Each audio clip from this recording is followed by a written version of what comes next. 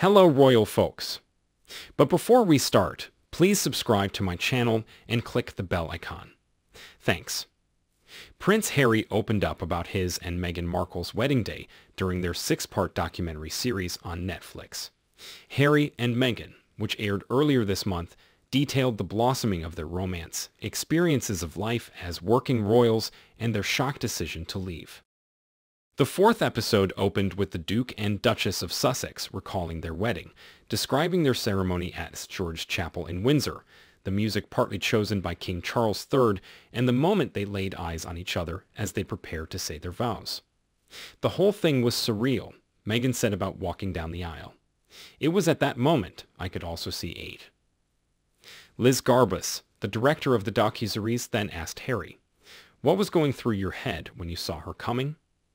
The prince replied, look at me, look what I got," before Meghan interjected, laughing, "Oh my gosh." Harry continued, look what I found.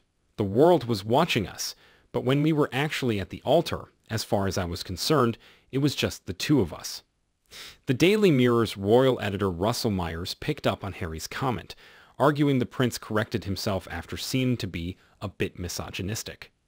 In conversation with Zoe Forsey for their podcast, Pod Save the King, Mr. Myers said, he qualified himself afterwards because he realized it was a bit misogynistic. He definitely had to pull the handbrake up on that one. However, Miss Forsey argued that Harry's recollection was really lovely, saying he was simply sharing what went through his mind when he saw her looking absolutely beautiful in that gorgeous gown.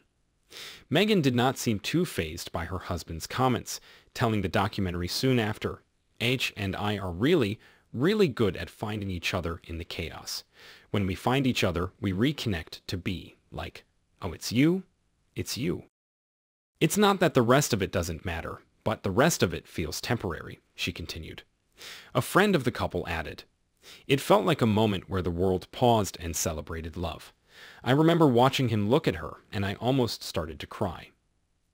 Harry and Meghan were married in Windsor on May 18, 2018. The royal wedding saw thousands of people line the streets and millions tune in across the world to see the ceremony. But according to few royal experts, that was the only day when whole royal family celebrate anything with Harry and Meghan, as after that things didn't go well between Sussexes and royal family. The Sussexes' relationship has seemingly stood the test of time, however, the same cannot be said for their roles within the royal family. Since their exit in 2020, relations between the couple and members of the firm have been strained, and their explosive Netflix documentary may only add fuel to the fire. The final episode saw Harry and Meghan accuse both the palace and the media for contributing to their exit, alleging that lies were told to protect Prince William and royal households were pitted against each other to benefit the hierarchy. Harry said, "They were happy to lie to protect my brother. They were never willing to tell the truth to protect us." None of the UK-based royals have responded to the claims made in the docuseries, and no comment is expected to be made. So what do you think about this news, guys? Please share your thoughts in the comments and let me know what you think. Until then, thanks for watching. We'll see you again with some more fascinating news about royal family. Thank you.